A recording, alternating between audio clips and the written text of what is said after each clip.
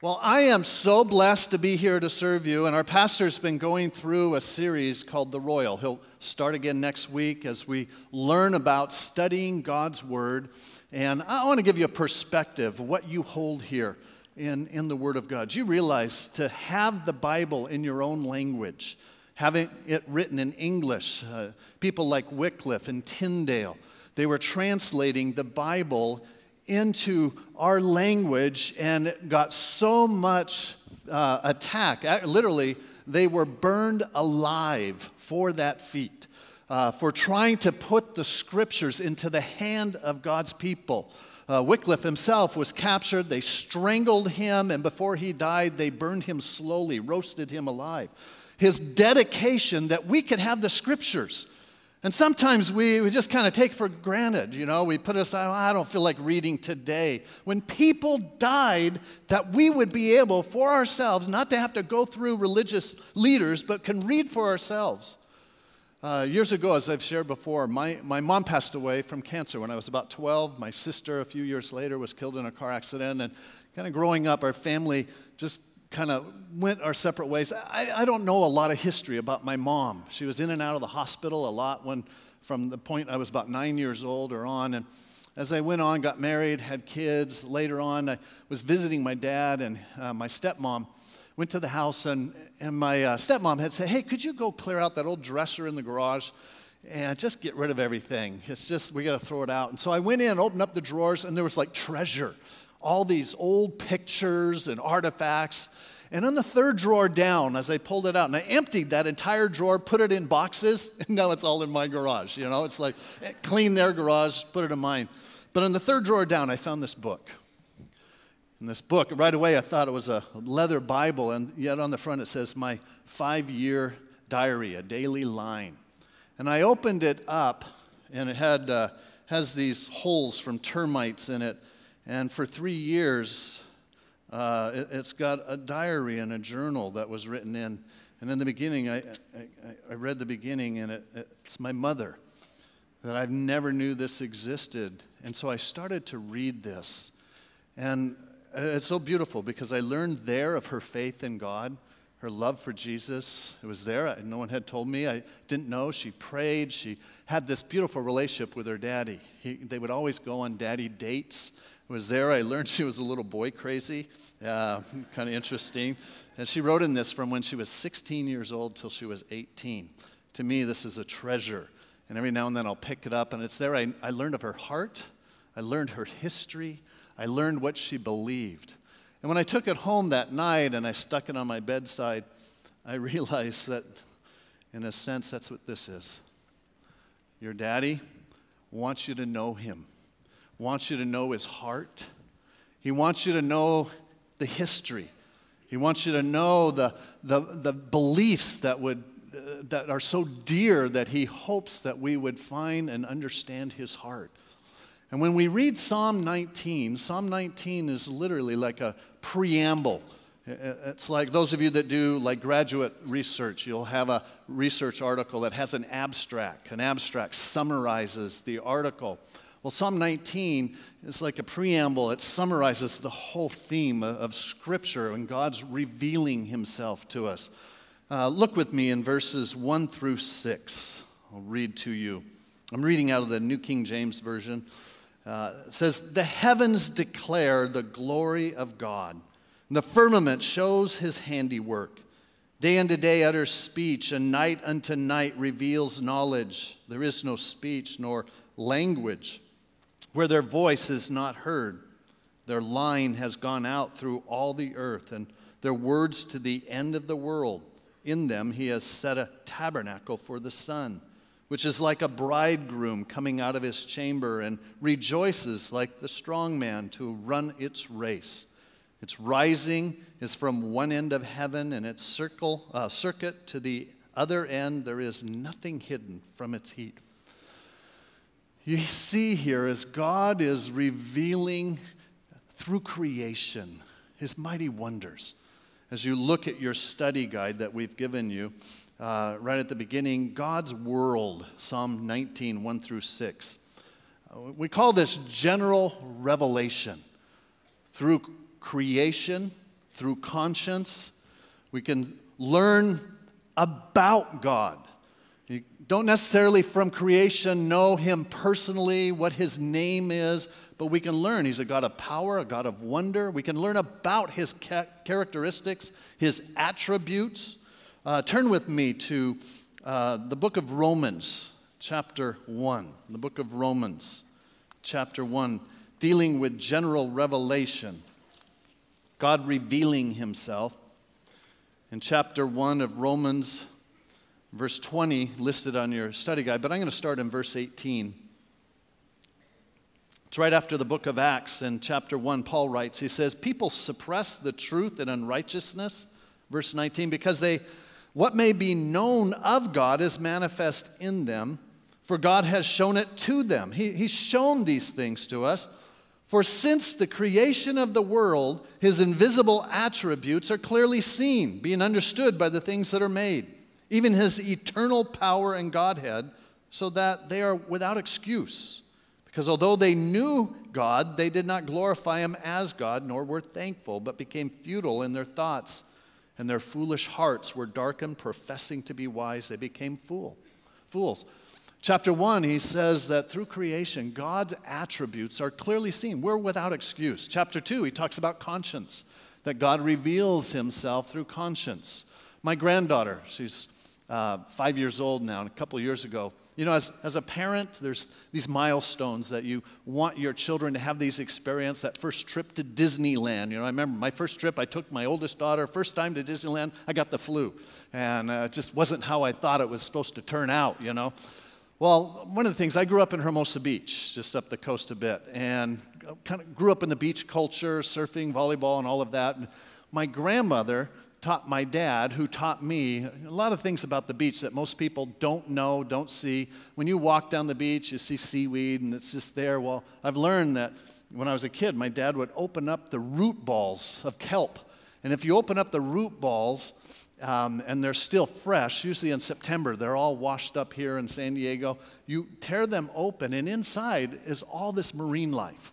And we would get little buckets, sand buckets, fill them with water, and we'd pull out the starfish, brittle stars, and little baby shrimp, and all these critters, baby sea anemones that live in there. And we'd make these little aquariums at the beach. And so as I taught that to my children. Whenever we go to the beach, we'd do that and make aquariums. Well, my granddaughter, she was there at the beach, and I thought, it's time to show her the wonders of God's creation. And so I take her down. We go, and there was a kelp ball there. I open it up, had the bucket, and sure enough, full of all these brittle stars, little baby lobster in there, all these things. I'm making this aquarium, and all these children from all around the beach come running up, and they see this crowd, and they're ooh and ah and all of this. Well, afterwards, we're leaving there, and my granddaughter's going, can we go, Papa? Can we go, Papa? And I was kind of like, no, don't you see? This is like really exciting for me, you know. I was hoping she'd be excited about it.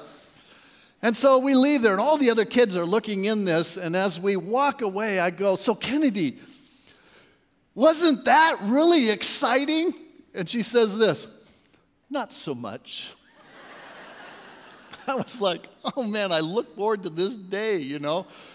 And you get the sense sometimes, as God, his heart, you know, he's given us so much. He's declaring, here I am. The wonder of the order and the majesty and the power of all his creation. And then sometimes we just, not so much. Not so much. Not a big deal. What else do you have to show me? I'm going to put on the screen. Here we are in the Rock Auditorium on the planet Earth right now, here in Point Loma. You have there on the Earth, we're in San Diego, this huge planet in relationship to, you know, Venus and Mars and Mercury. Now, there we are on the Earth, but if you back up a little bit and put Earth in relationship to Jupiter and Saturn, some of the other planets, there we are, little Earth. There you are in San Diego, Point Loma, on that little planet there, Earth, in relationship to Jupiter. But then we back out a little further and put Jupiter in relationship to our sun, 93 million miles away. There's Jupiter, and that little dot there we are sitting in the auditorium in Point Loma on that little speck in the sky. But then we back up and put our sun in relationship to Arcturus. You can't even find Earth. Our sun is like a little tiny dot, a golf ball in relationship to Arcturus. But let's back out a little further and see Arcturus, that little ball, comparison to Antares, and the sun you can't even find. The speck of the sun in relationship. And the scriptures say that God flung the stars out his fingertips. And sometimes we think how great we are, how important we are. And sometimes we shake our fist at God, or we say, God, what are you doing? Why? I had a person, one of our Sunday school teachers, come up to me and she said, I had this dream last night. She said it was so real, true story. Comes up and says, I was approaching the throne of God. And in the scriptures it says every one of us, all humanity will someday walk to the throne of God, and God will separate all humanity to those who trusted in him in faith and those that denied his revelation, lived for themselves. And it calls it the sheep and the goats. And she said, I was approaching the throne of God, and there was God. I couldn't see his face. And as I'm approaching the throne, I realized all humanity was splitting for the judgment, and I didn't know which way to go, to the right or to the left, and she was panicking in her dream. She said, I woke up. I turned on the light, opened up my Bible, and found in Matthew 25, she said, that Matthew 25, he divides the sheep and the goat to the right hand. And so she went back to sleep. The Lord took her right back to that same dream. And she's approaching the throne of God, and all humanity is starting to separate, and she realizes, okay, the right. And then she thought, my right or his right, you know? She started to panic and just cried out while she's sleeping and said, Jesus, Jesus. You know, all of us someday are going to stand in that position. And let me encourage you, it's Jesus, the way, the truth, and the life. But we're going to be held accountable, and all, as we've just read in Romans, are without excuse. God has manifested himself, but so sadly, people suppress the truth in unrighteousness. And they believe the lie. They believe the lie. You know, we have coming in here, it's in your bulletin, the exchange conference, Truth and Lie, and having Mark Driscoll and Francis Chan. Francis Chan is author and just great communicator. And just last night I saw one of his messages, and he's illustrating the reality of how a lot of us live life. Not so much, God. And he has this balance beam there, and he gets on top of the balance beam, and he's trying to communicate how we are. And he says many Christians, rather than standing and really doing their best, they want to be comfortable. And he gets down and hugs the balance beam. And as he's talking, he says, we go through life just hanging on. Yeah, I'll give a little, and yeah, I'll sing a little and stuff, but I want to be comfortable. Don't make me do anything. And we go through life, and Lord, just let me, when I die, let me die in my sleep, and all the thing. And he illustrates this. He's on the balance beam. And then at the end of our life, and he gets off the balance beam and then goes, there, I did it, God, as we stand in front of the creator of the universe, giving an account of our life and how we lived. I want to encourage you. God has made himself known, and he wants a relationship with us, not out of obligation, not out of duty, but this living and abiding communion that he communicates with us. You have in the back that our pastor is putting together on the back of your study guide a devotion that each day there's a reading. And to encourage us, don't just read, but read and then reflect. And then what do we do about it? How do we respond? And in our small groups here at the Rock Church, I want to encourage you, each week, as you meet in your small groups, if you're not connected yet, go online and get information about getting in a small group, because we get together, we talk about Miles' sermons, there's some dialogue, and then we reflect on some of our readings. What is God showing you? What did you see? What did you reflect of what God was doing then in the Scripture at that time in history? What does that apply to us today? And then what are we supposed to do about it? And we respond to the revelation of God, and we do things. I can only say I love this church. I love you. I love all that God is doing through you, the difference that you're making in our community. Wherever I go, I'm hearing about you doing things in our community and the testimony. When I work with the fire department, or police department, they share, oh, the Rock Church. Oh, you guys did this and doing that, and your witness. It's just amazing. And all that God has given us. You know, we have Impact 195, where you can go and get trained up to just grow in leaps and bounds in your relationship with the Lord, to invest a season of your life for the Lord. We had the married couples retreat. It's not just it's just a retreat. No, it's for you to invest in your marriage. Many of us, you know, you're going through life and your relationships, and it's just not connecting, clicking. You're just arguing all the time. And it's like Einstein said, you just go around doing the same things over and over, expecting different results. And yet the Lord's got his arms out saying, no, come, let me instruct you. Let me invest in you. You know, we're launching Rock North County. You know, I got a subtle advertisement here on June 13th, Rock North County. Do you realize it's not about saving drive time? The Lord wants to use you and multiply up to another part of the region that we can start impacting that community with the love of Jesus Christ. Then we're going to go East County, South County. We're going to New York. I mean, the Lord wants our lives to grab hold of him. But I get the sense that some of us come week after week, you're attenders, maybe even pretenders, but God wants contenders. And he's revealing himself. He's speaking to us in dynamic ways in the days that we're living in. The earthquakes. I was just doing a seminar for trauma and disaster in El Centro. Last year, I did one, and they're getting rocked by all these earthquakes. And then the night I was there were 3 earthquakes. And it's like God's getting our attention, but what are we doing? And many of us, we got the devotion, we have our, small groups, not so much. The Bible, not so much. Busy. People died for this book that you and I can have it. And we just somehow lose the sense of the sacredness of what God has given us. And you can know the living God. Not just know about him, but let's read on here in verse 7.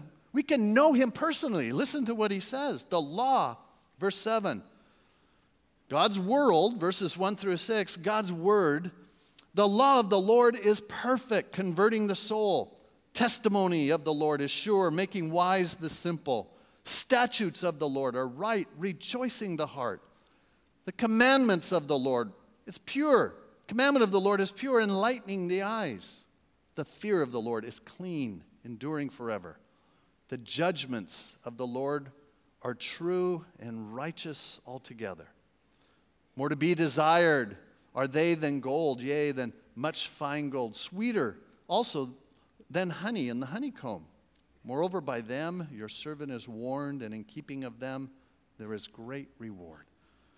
We have contained here the promises of God on your study guide. Special revelation through God's word and his Son. Through God's word and his Son, we can actually know him personally. Can actually know. The scripture there, Romans in chapter 10, verse 17 says, faith comes by hearing, and hearing by the word of God. Just by reading, your faith will be enlarged. God reveals himself through his Son, a special revelation where you can not just know about him, but know him personally. In Hebrews, I'll read to you, chapter 1, it says, God who at various times in various ways spoke in times past to the fathers by the prophets, but in these last days has spoken to us by his Son, whom he has appointed heir of all things. The God of the universe is making himself known, dynamic way. I have a friend who's a firefighter, paramedic. Met him years ago, and he came in for counseling once, and we were talking, and not a believer, and had a lot of questions and issues on relationship. And we talked, we met, and then I asked him at the end, I just said, how come you don't believe? And he said, I got a science background, I love the sciences, and he said, frankly, I believe in evolution. I don't believe in creation. I said, really? Really? Well, I have some books I'd love for you to read. We can talk and discuss about intelligent design and the statistical, looking at the true fossil record and all of this information. So gave him some books. He started reading. And after a number of months, we got back together, and I said, so what do you think? He says, well, I spent a lot of time in thinking, rethinking my theories, and by the evidence and all that I've gone. He went out to the Creation Institute museum out there, met with people, asked questions. He says, I've come to the conclusion there is a God. I'm intellectually convinced that God exists. I mean, the evidence is overwhelming, he said. And so I said, you ready to receive Jesus Christ? You need to believe in your heart that God raised Jesus from the dead and ask God to take charge and repent of your sins. He goes, I'm not there yet. He says, in reality, I like my sin. I said, well, that's scary to know there's a God, there's an accountability. And he said, I'm just not there yet. Well, I lost touch. He moved out of the area, took a paramedic job up in Oakland. While up in Oakland, he'd been serving up there. A couple of years later, he comes back to San Diego, ran into him at church. And I go, hey, Mike, what are you doing? He goes, I'm born again. I'm a Christian. I go, praise the Lord. What? Tell me your story. He said, kind of weird, he said, I was on a call up in Oakland. It was about 2 in the morning. Bars were being closed. This drunk got kicked out of a bar, beat up, bludgeoned. We arrive on scene. Someone called 911. There he is, all beat up, bloody, and we pack him up in the ambulance. We're taking him, transporting him to the hospital.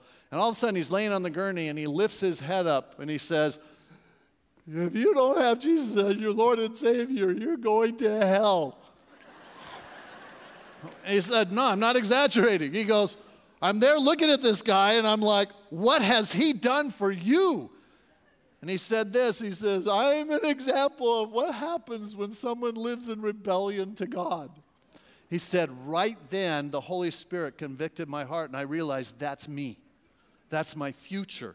And I prayed with him to receive the Lord. And he tells me this. I was like, that is so wrong. I gave you books. I answered your questions. And this beat-up drunk, backslidden, God's ways aren't our ways, are they? God's thoughts aren't our thoughts. It was Augustine, way back, 386 A.D., brilliant mind, scholar, partier, drunk all the time, and he reached this point, and he was reading a story, a testimony of a devout Christian in his life, how he was living and literally was tortured for his faith. And he said, I was so convicted. Augustine, he writes his story. And at the end, as he was reflecting on this, brought to tears over his life, he heard children on the other side of the wall singing this rhyme, saying, tole lege, which means take up and read, take up and read. And he happened in his library to have some of Paul's writings. And out of Romans chapter 13, he just pulled it out, started to read, and he read this. It said, let us walk properly in the day, not in revelry and drunkenness, not in lewdness and lust, in strife and envy. It was as if God was speaking right to his heart. It says, but put on the Lord Jesus Christ, make no provision for the flesh to fulfill its lusts. He said, right then in tears, I asked God to forgive me of my sins. Tole lege, take up and read, take up and read. Let me encourage you. You have the words of eternal life. God is calling us as a church through our pastor to start getting serious about God's revelation, God's word. God is revealing his thought, his heart, his thoughts, his heart, his plan, and he wants to transform our lives. If you look at the bottom of your study guide, the scripture there, Joshua 1:8, this book of the law shall not depart from your mouth, but you shall meditate in it day and night, that you may observe to do according to all that is written in it, for then you will make your way prosperous. Then you will have good success. Psalm 1 talks about blessed is the man whose delight is in the law of the Lord, and in his law he meditates day and night. He shall be like a tree planted by the rivers of water that brings forth its fruit in its season, whose leaf also shall not wither, and whatever he does shall prosper. I know it's our pastor's heart. I know it's God's heart. He wants to prosper. Not make you all rich, but prosper in your heart, prosper in your relationships, prosper in who you are as a person, living with a purpose, fulfilling God's design. And God is saying, I'm here. Come to me, all you that labor are heavy laden. I want to give you rest. Oh, not so much. I got things to do, people to meet, got entertainment to enjoy, and we put God on the side, and it's this brokenhearted Heavenly Father who's trying to show us how much He loves us and what He can do with our lives if we would just surrender. And I want to close, as you have in your study guide there, it says read, reflect, respond. You're going to do this week in your devotion. And we're going to close the service and actually respond to God in worship. I'm going to ask you not to rush out, not to get on to the next appointment, though you're going to go to the bookstore, get your program, and go to Vaughn's and get some canned goods and all of that. But we're going to respond in worship to the Lord. But I want to show you how God's Word works here. In verse 7, where it says, the law of the Lord is perfect. We read God's Word, and His Word is perfect. And then He gives us the response. This is what happened. It converts the soul. That as we reflect, His Word is perfect. It converts the soul. Now, if you know God's Word converts the soul, what would you do? How would you respond to that? Write in the blank there. How would you personally respond to God's Word if you know that it converts people's lives? I wrote, evangelize. God's Word is perfect. It converts people. Then my response is to share the love of Jesus Christ with people. And the second part of that verse, the testimony of the Lord is sure. And the word sure, it means faithful. It's faithful. Making wise the simple. Wow. I can read, His Word is sure. As I reflect, it's given to me. It makes people wise. How would you respond to that? Knowing that Scripture will make you wise. What would you write in? Write in. How would you respond to that? For me, I need to study God's Word. And as you read through, and God's constantly revealing, this is what it means. Now, what do you do about it? I have there the third, the statutes of the Lord are right. It rejoices the heart. Let's celebrate. Celebrate. Respond by celebrating and enjoying the goodness of God. The commandment of the Lord is pure. It enlightens. It illuminates a life. Given that, I respond. I'm going to take time to ponder, to meditate upon God's Word. The fear of the Lord is clean. It's unmixed. It endures forever. How would you respond to the fear of the Lord, and that it cleanses, and knowing it endures? Repent of our sins. Now again, your response might be different. The judgments of the Lord are true, righteous altogether. Believe. God wants us to believe. Down in verse 11 where it says, moreover, by them is your servant warned. In keeping of them is great reward. Knowing of the great reward, I would seek to be obedient. The obedience to God's Word. Now as we close, I just want to encourage you. God has given us so much here at The Rock. An amazing pastor who I've known him for 26 years. And this church isn't about Miles. It's about Jesus Christ. But I know it's a man after God's heart. He walks the talk, a man of integrity, but a man of passion. And here's his passion. He wants for all of us to grab the significance of God's heart, to take up God's Word and read and watch Him transform our lives. So I'm going to ask you to stand. Don't rush out. Ask for Ricardo to come back out. And all through Scripture, when God reveals Himself, God's people respond in worship. All through Scripture, you'll see people declaring the wonderful glory of God.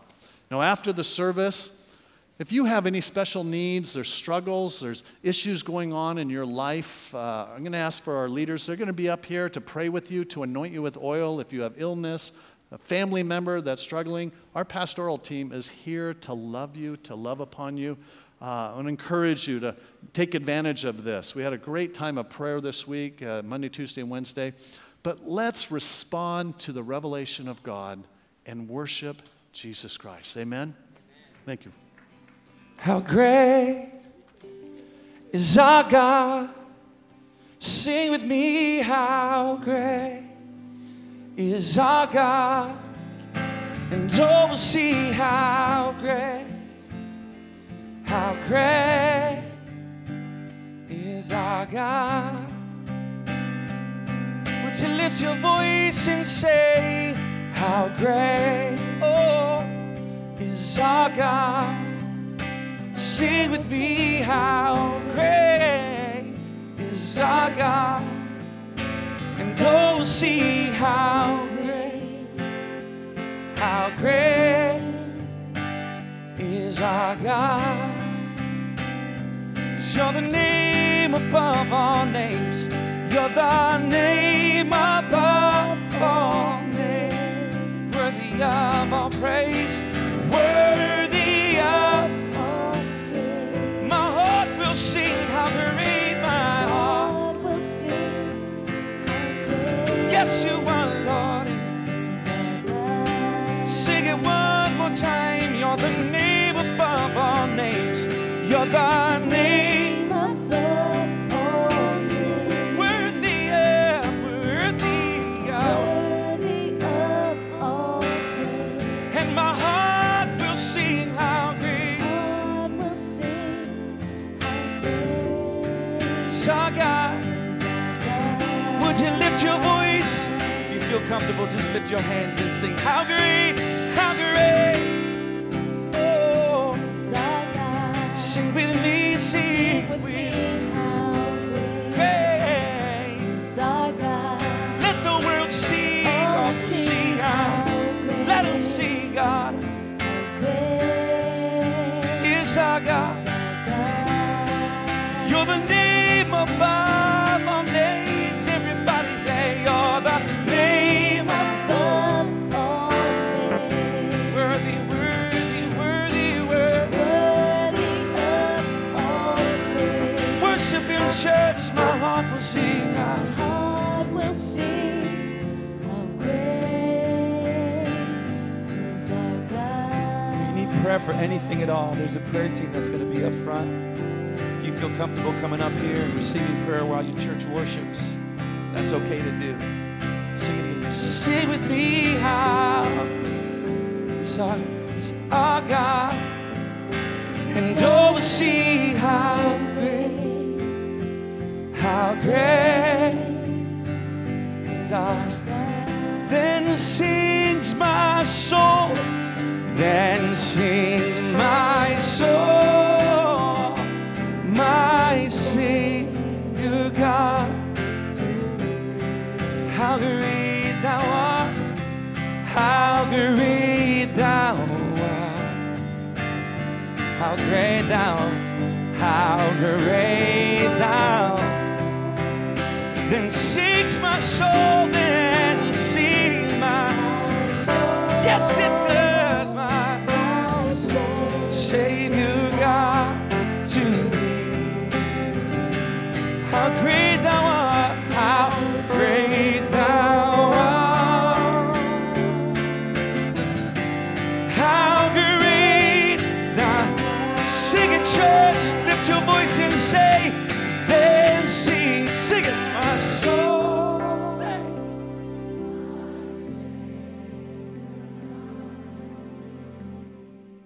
How great thou art,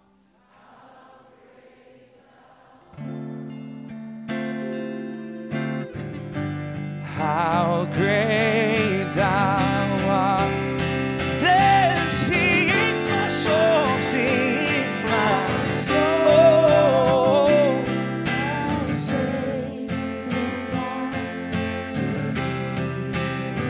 How great thou art, how great thou art, how great thou art. Is our God. Sing with me how.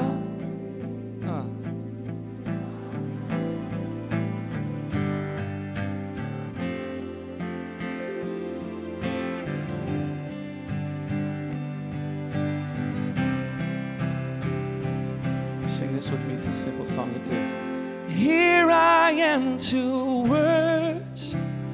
Here I am to bow down. Here I am to sing. You're all together love. You're all together worthy.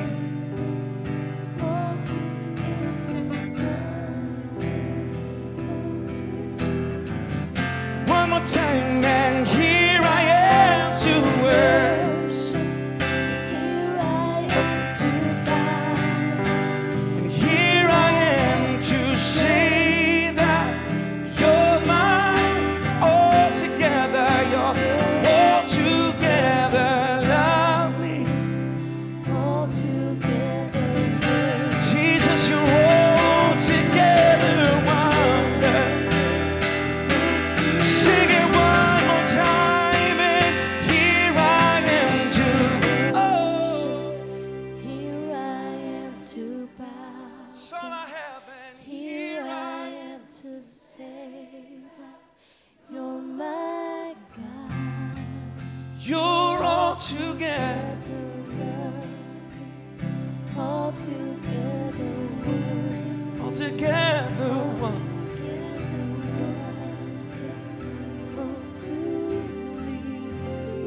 Father, we celebrate your goodness and your mercy over us, to us, and through us. We love you, God, and may there be no mistake who gets all the glory, honor, and praise for our life. It's our Lord and Savior, Jesus Christ.